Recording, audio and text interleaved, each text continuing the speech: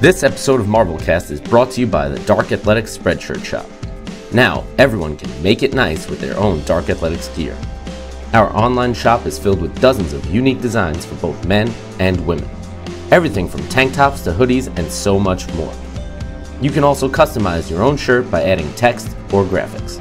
So check out the link in the description and get your swag today.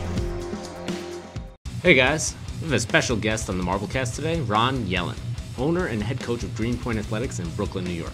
Ron is a great coach and athlete, both in CrossFit and weightlifting, and has a ton of experience in the industry. We hope you enjoyed this episode. Let's check it out.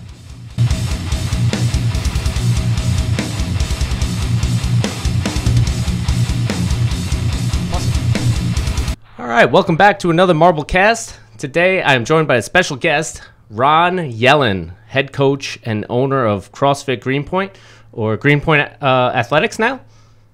Yeah, technically I haven't changed the name yet, but I still have the CrossFit Greenpoint on the wall, but Greenpoint Athletics. Nice. So over the summer when all that stuff hit, are you guys keeping the CrossFit affiliate, or are you dropping it completely? You know, I've actually been talking to CrossFit right now about it. If it was the same affiliate dues, I would have dropped the name, given that they are going to be giving the affiliates a discount. They're giving, I don't know if they've done it for all of the CrossFits in New York City, but they've offered me 50% off. So I am going to take it just because I don't want to give up the name. Whether I rebrand or not, it's a different story.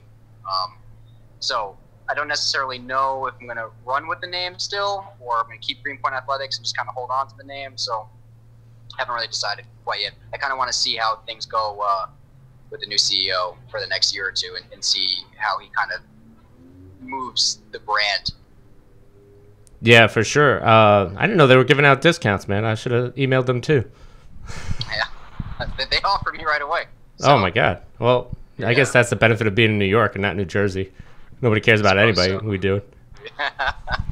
How long have you guys been in business? Yeah. Say it again. I said I don't know if I should have said anything. Maybe they'll get upset with me. That's it. I'm gonna contact them right now after we're done with this podcast. Yeah, not do it. How long have you guys been in business? So we just had this past November was our eighth year open.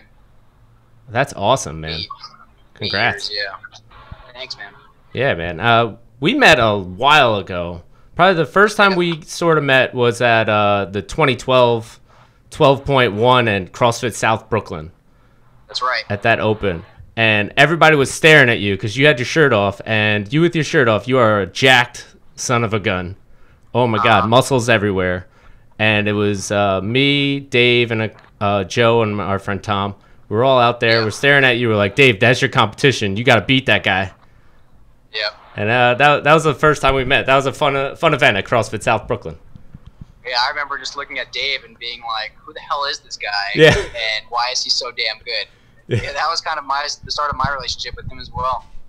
So. Yeah, and you guys still stay in touch? We talk every now and then, but not as much as we used to. Yeah.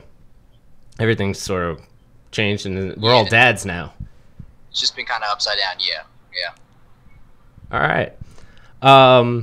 So how did you get started in CrossFit and weightlifting? First of all, you can say what you've done within CrossFit and weightlifting, because you have a pretty good career and background. Yeah, I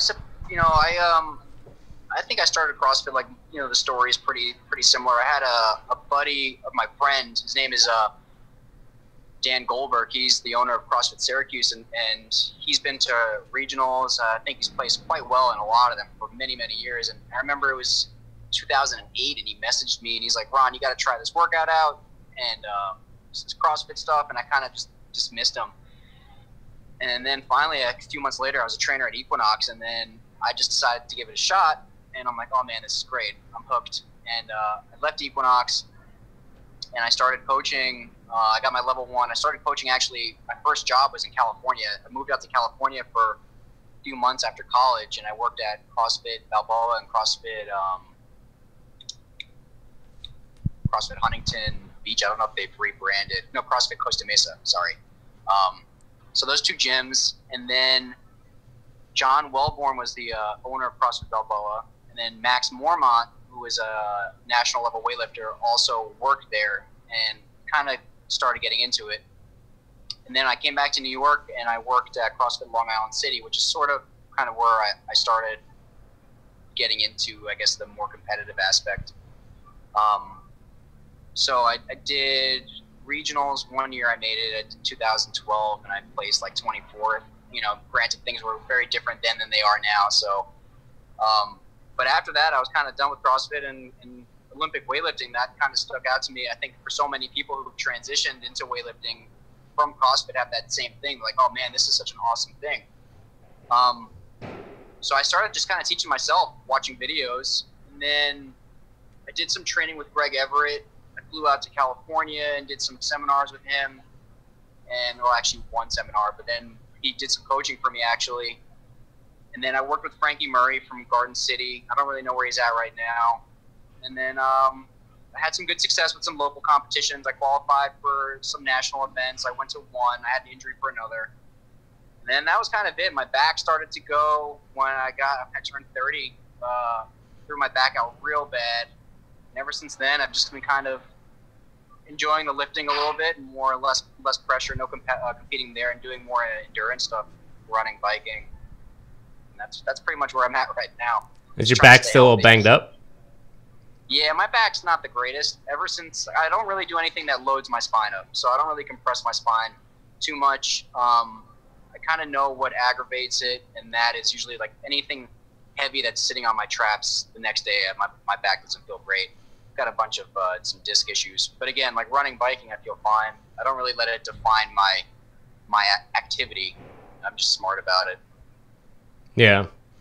Well, do you think that it was more from the excessive fitness and just beating the crap out of yourself, or was it one thing in particular, just overdoing something in one way? I definitely was overtraining. I was definitely on the mindset more is better. So I was doing Olympic lifting and a ton of CrossFit stuff. I was working out with Dave a lot, and we were just like super into it. And I wasn't giving my body the time to recover. And I remember specifically I did a workout with like some heavy deadlifts and some weighted GHDs, and that was definitely like the straw that broke the camel's back, almost quite literally. And I went like my BMO and my right leg shut down, like no nerve response to it for like 3 months. So it was really freaky. Like my leg would give out on me if I was walking or running or anything. I couldn't even run. My leg would just legit give out. I couldn't do a pistol. I couldn't put any weight on it. It was super spooky. And, after those 3 months, it came back. And, I guess once the back started to heal a little bit more. But that was sort of it. Definitely a lot of overtraining and just being really excited about fitness in general. But, getting caught in the moment, watching the games, seeing Dave. And I think at the time it was CrossFit Dynamics. And they were just like, it was super motivating, and just trying to push it all, Yeah, Dave is an animal. Haven't talked to him in a long time. Where was I going with that?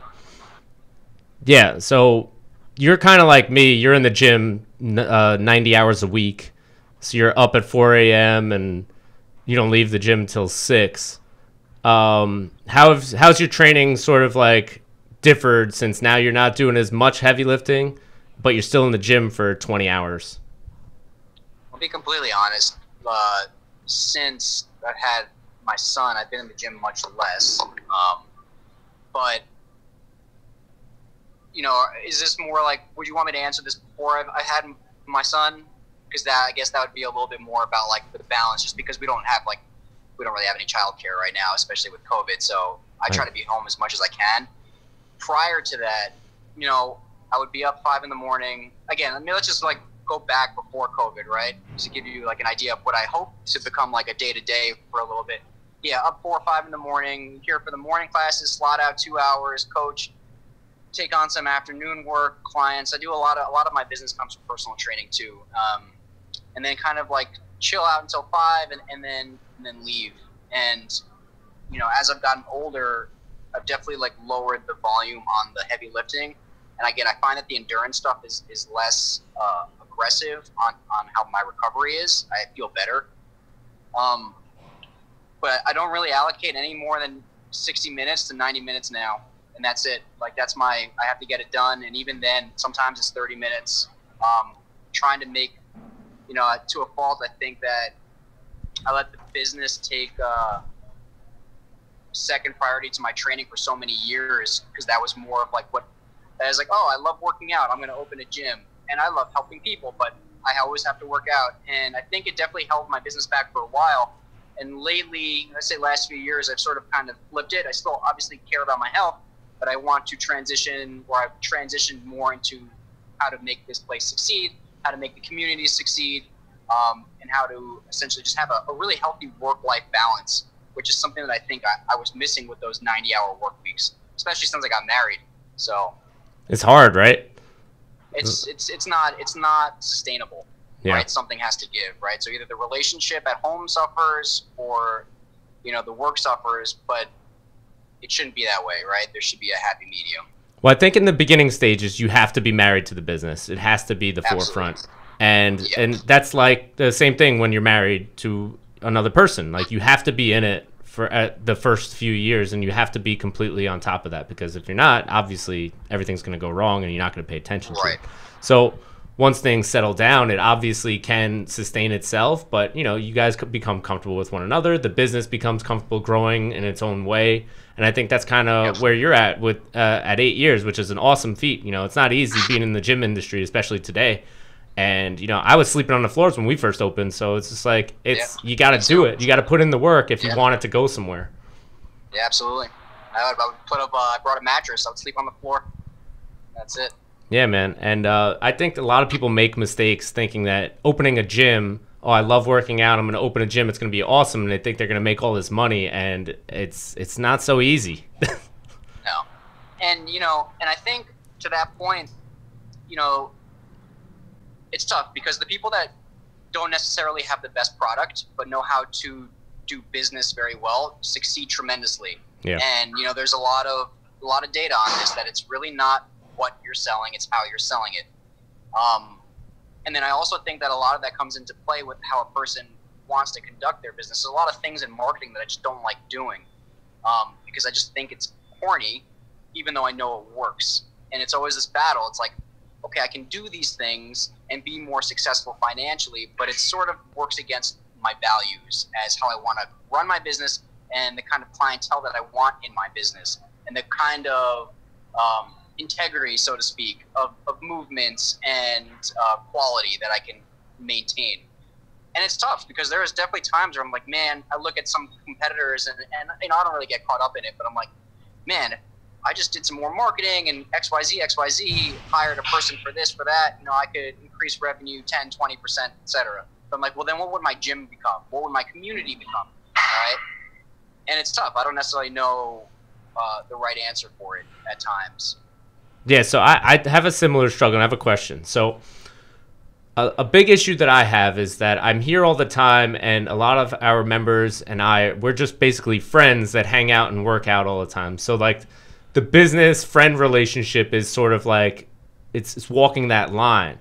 So I have an issue, not an issue, but it's definitely a flaw in the business model, where it's like, somebody walks in, you're basically their friend, and you not let them get away with certain things, but it is like they're more home. It's more like this is their home also, as opposed to this is the place where they come to work out and train. This is now like their second home, and you're all part of a little family. So like you said, if you give that up to somebody else, then it becomes more business and corporate, and it doesn't feel the same. So that's the kind of the struggle that I deal with, which it is what it is.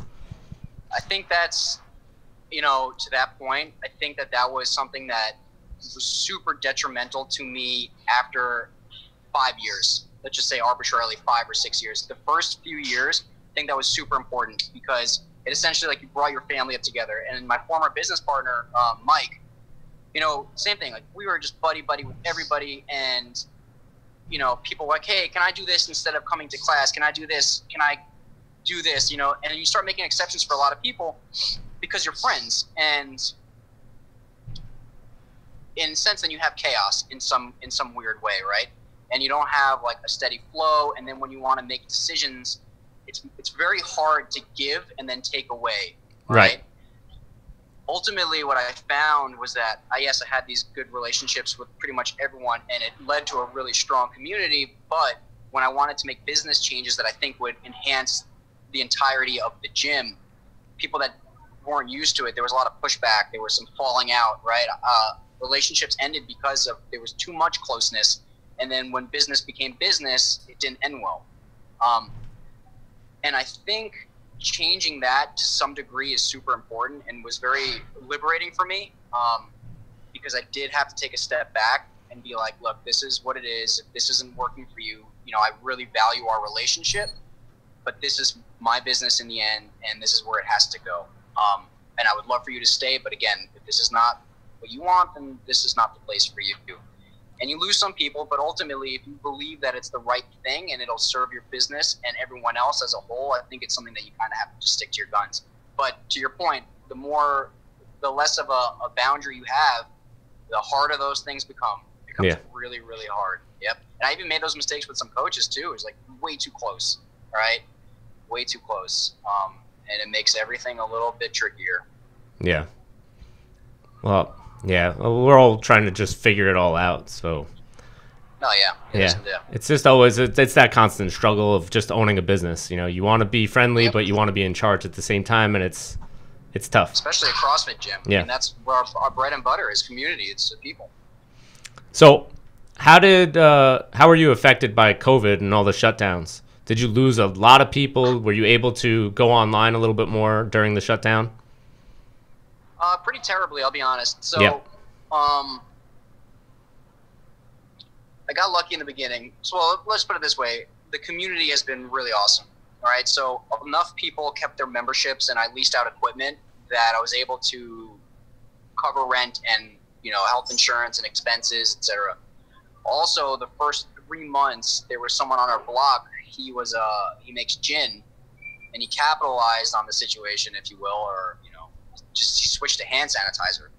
He was making so much hand sanitizer that he had rent out extra spaces. So he rented our gym out for 3 months at the same time that I leased all the equipment out. And then once that was over, I forgot when we were allowed to open up back in September. So the equipment came back then, and we started our outdoor classes. But over time, in the beginning when people were keeping their memberships, this wasn't like people weren't thinking this is going to be a year. And over time, people start to hurt financially too. And these are luxuries that typically are hard to keep. So at this point in time, I would say we're down about 60% membership. Very few signups. People are still typically very scared. That's usually the pushback I get. It's just a lot of questions about the safety of indoor training, even with the low statistics of the spread. I've gone through all the measures. We have this like crazy HVAC thing. I have ventilation built into the walls. We have 15 high ceilings. We have good airflow. We haven't had anything happen here since we've been open. So it's been tough. We did transition to online a little bit, but again, like I have and my other coaches, like we're so personality oriented that it's tough to bring that through the internet. I know some people can do really well with that. And I just think our dynamic here is definitely like our in-person, face-to-face, joking around, here's my energy. And I think that was definitely a detriment to how we conduct ourselves online. And it worked for a little while. But at this point, we have a limited schedule, and I'm making ends meet. A lot of people have switched to personal training, which has been good because they feel safer doing it. And we're kind of just, I'm keeping my fingers crossed that we make it to the end of the summer, and once we get back outside and things are smoothing out with the vaccine, that this will kind of just be like another conversation that people have. Remember when there was COVID? That's what I'm hoping. Yeah, man. I hope for the best, man. It sucks because everybody had to shut down. You had to sort of become a speakeasy for fitness, and it's like at this time, the best thing anybody can do for themselves is be healthy and be active, and we're completely shut down. And if you're like me, you don't like working out at home because it's not comfortable. It's not fun. Like you and I, we built a gym for what we wanted to do with it. and what we wanted other people to feel when they come in this place. So when you're home sitting in front of a computer screen with a rug, it's not the same feeling. It's not the same environment. No. It's tough. It's tough. Yeah. You know. But definitely like unprecedented times. Definitely a lot of crazy stuff, especially, you know, with the craziness of politics, the craziness of COVID, just a lot of things going on that are affecting people physically and mentally. And it's just been such a wild, wicked year that I think, you know, any business that can make it through now, even if they're hurting, they're going to be so much stronger in the long run. And just to like hold out, just got to hold on as much as you can. Yeah, I mean, for sure. I'll be honest, I thought a few times of shutting down, and for like it would have been a very emotional decision. Yeah. You know, and it's thinking about it now, I'm so glad I didn't. And if I do shut down, it'll be because I have to, not because, you know, I'm frustrated, if you will. Right. Yeah, I mean, I hope you end it on your terms and not anybody else's. Yeah. That's the goal for all of us. Any advice you have for people who are thinking about opening a gym in 2021? Look, I mean, if someone's thinking about opening up a gym in 2021, and, you know, I would imagine that they understand what's going on right now, and if assuming they have accounted for it, just to know it's going to be hard work. Make sure you know what your product is, absolutely know what you're selling and what your vision is. You have a vision, and you have a specific, clear-cut vision, not just like, oh, I'm opening a gym, people are going to come, and it's going to be amazing and fun, right? I mean, it has to be like, it's business, right? Especially CrossFit. You know, I think CrossFit, again, I'll be honest, I've been a little out of the CrossFit loop last few years, but it's such a high when you take that class. It's such a novelty hanging out with the people. I mean, I don't have to tell you that people get super excited and think, this is what I'm going to do. Just like you said earlier, I'm going to make all this money. We're going to work out all day. It's like, be clear. I'm very clear that you're going to be putting in a tremendous amount of work. And for the most part, you're not going to be seeing very much money in the beginning. And if it's something that truly brings you happiness, then that's awesome.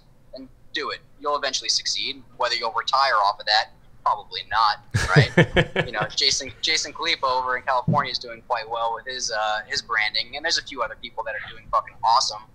But again, I think for the most part, we're just, you know, small gyms, small business owners who are, you know, in it for very similar reasons. But I don't think retirement was our underlying driving force here. I think it was more like having some financial freedom and doing things that truly brought us happiness. I know that's why I got into it. So. Yeah, for sure. Definitely bought myself a job. Yeah. A job that I wanted. Know your product and know your vision. Yeah. Yeah. All right, brother. Well, you're welcome to come out here anytime. Come and lift with me. Come and do some bike work with me, whatever you want to do. Awesome. And if I'm ever in town, I'll make sure to swing by. Yeah, do it. And let me know if you ever want to talk again. I hope this was kind of what you had planned. I didn't really know what the questions were going to be all about, but it's awesome.